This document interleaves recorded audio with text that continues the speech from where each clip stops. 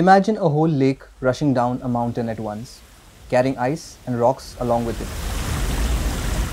This is a glacial lake outburst flood, or a GLOF. Global temperatures are rising and glaciers are melting worldwide, which many believe contribute to such occurrences. The flash floods in Sikkim, which has so far caused at least 40 deaths, was due to one such glacial lake outburst flood caused at the South Lhonak glacial lake in North Sikkim. On the intervening night between the 3rd and 4th October, heavy rains caused the swelling of the South Lhonak lake, which subsequently led to flash floods in Sikkim and some parts of Bengal. The surge of floodwater flowing into the Teesta River basin in Lachen Valley was so intense that it washed away several bridges and roads and rammed the biggest hydroelectric project, the Teesta-III Dam in Chungthang in Sikkim, causing part of it to give away. According to a statement issued by the National Disaster Management Authority, the flash floods were the result of a cloudburst causing the Lhonak glacial lake to overflow. The events were rapid and unpredictable. Army vehicles were swept away, 23 personnel were reported missing, and some vehicles believed to be submerged under the slush.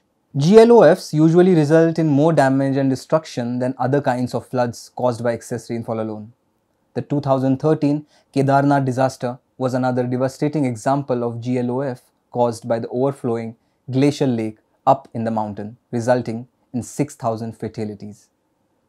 Overall, the devastation in the downstream areas of the river Teesta is immense.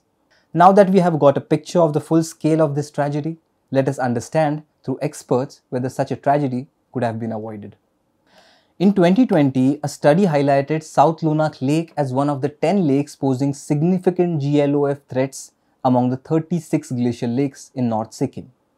The study categorized these lakes as hazardous based on various geological factors. Furthermore, it has been observed through several studies that South Lhonak Lake has been expanding over the years, a phenomenon attributed to climate change. Consequently, glacial lakes connected to these glaciers have been expanding as well. Research indicates that South Lhonak glacial lake in the upper Teesta basin is increasing at an average aerial rate of 0.03 square kilometer per year. The 2020 study revealed that between 2000 and 2018 alone, Lhonak Lake grew by 0.205 square kilometer, underscoring the impact of climate change on these natural formations. In the graphic on your screen, you can see the pink line indicating the size of the lake in the year 2000 and the size of the glacial lake in 2018. Not just that, in his column for the Wire Science, Professor C.P. Rajendran points out that other studies that had predicted such a disaster. India's Himalayas house approximately 9,575 glaciers. These glaciers are retreating at a rate of 5 to 20 meters per year. Satellite data reveals a 13% loss in glacier area between 1960 and 2000. In a 2019 Science Advances study, 650 glaciers in India, China, Nepal and Bhutan were confirmed to be retreating due to global warming. The Himalayas experienced a notable temperature rise of 0.66 degrees Celsius since 1991, surpassing the global average. This warming trend resulted in warmer, wetter winters over 25 years and contributed to extreme rainfall events such as those observed in Himachal and Sikkim. In fact, warnings were raised as early as in December 2021. In December 2021, the Indian Institute of Science published research on South Lhonak glacial lake revealed a shrinking glacier, reduced from 6.4 kilometers to 5.1 kilometers in 29 years. The overall glacier area decreased by 0.96 square kilometers, while the lake expanded remarkably from 0.42 square kilometers in 1990 to 1.35 square kilometers in 2019. So, does this goes to show that all the danger signals were ignored? A decade has passed since the Kedarnath disaster, and another devastating experience of glacial outburst in another part of the Himalayas perhaps points to the fact that not much progress was made on predictive capabilities. C.P. Rajendran in his article writes, "Why didn't the authorities do much on this front despite ample warnings on the GLOF potential of the glacial lakes in Sikkim given by the researchers? The environmental impact of construction of dams also has been ignored by successive governments.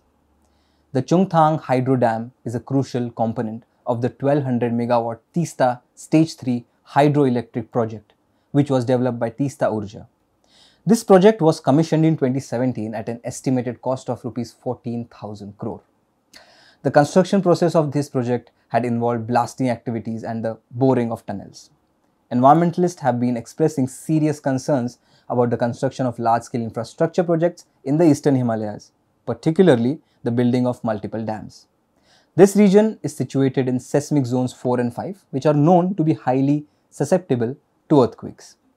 Now that we have spoken about the environmental impact the glacier flood has caused, we shall take a quick look at what is happening off the ground.